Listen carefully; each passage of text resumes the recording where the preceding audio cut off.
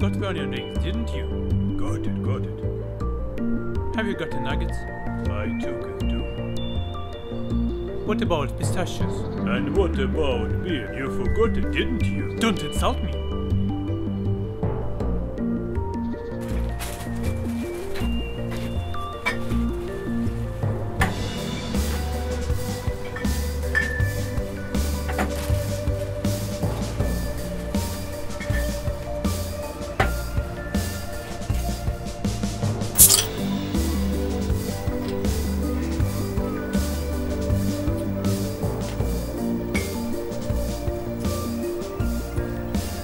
A lot of things happen after series of accidents.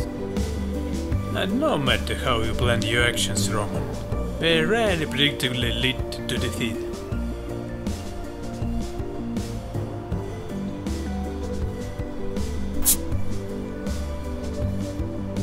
So, I can't blame you that pistachios you forgot at the cash desk. Damn, how long it will be going on? You pissed me off with those pistachios already.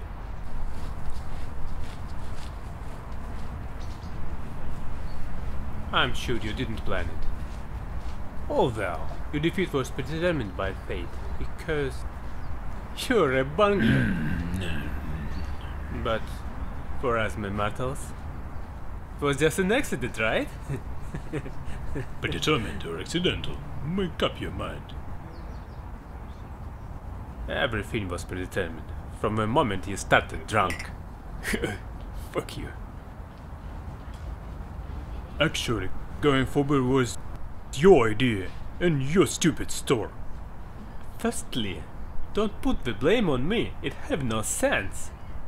I just suggested. You agreed. And forgot the pistachios there. Exactly you. And secondly, can the idea of going out for beer be malicious at all? I bet it always happens unintentionally. I can say. It's a coincidence. Your idea to go out for a beer is a coincidence, and my agreement is a fate. Oh, how hard are you? Your resourcefulness is insidious. Especially distracted me at the cash desk. What about you? Don't you have a strong desire to chat, to share emotions when positive events suddenly cover you? Share your luck with someone over a glass of beer. With a beer, it has nothing to do.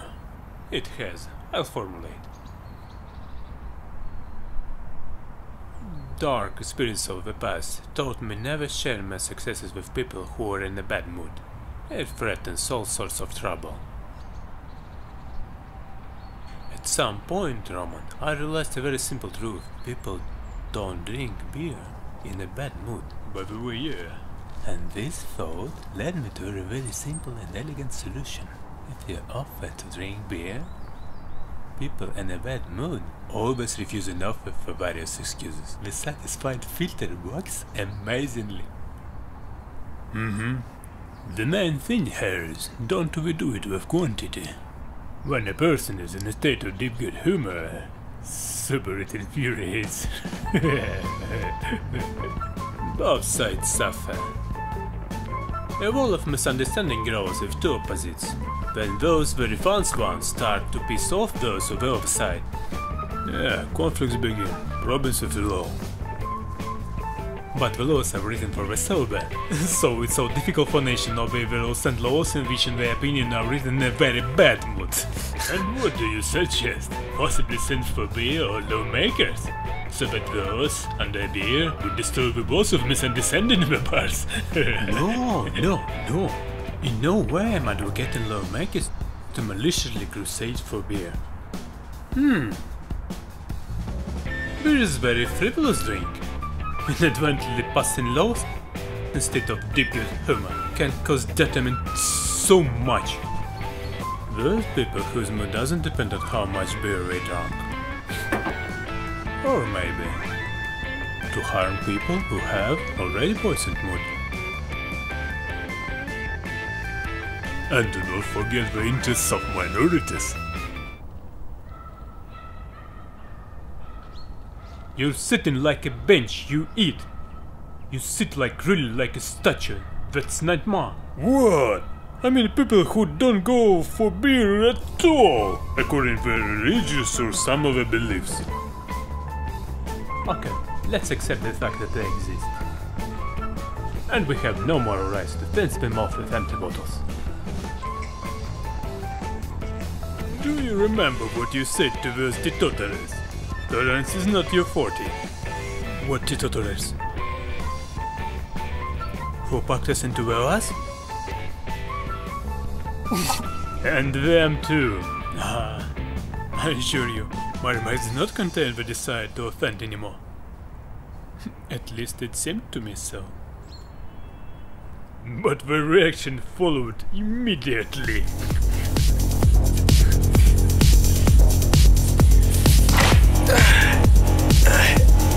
Why do you need this cudgel? Take your medicine!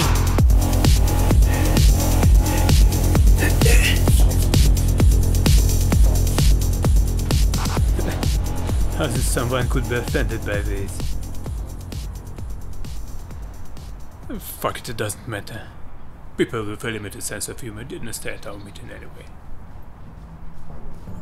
Well, why are you surprised? After rest, all without sense of humor didn't stay with us. Haha, interesting pun.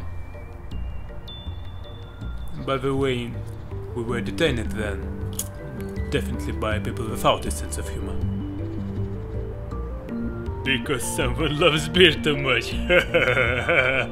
No, my friend, you're wrong. I do not love beer. I love people with a good mood. You drink less and there will be more of them. By the way, pistachios I took away. What a jerk you are! So you've been poking fun at me all this time. You should have seen your face. It was worth it.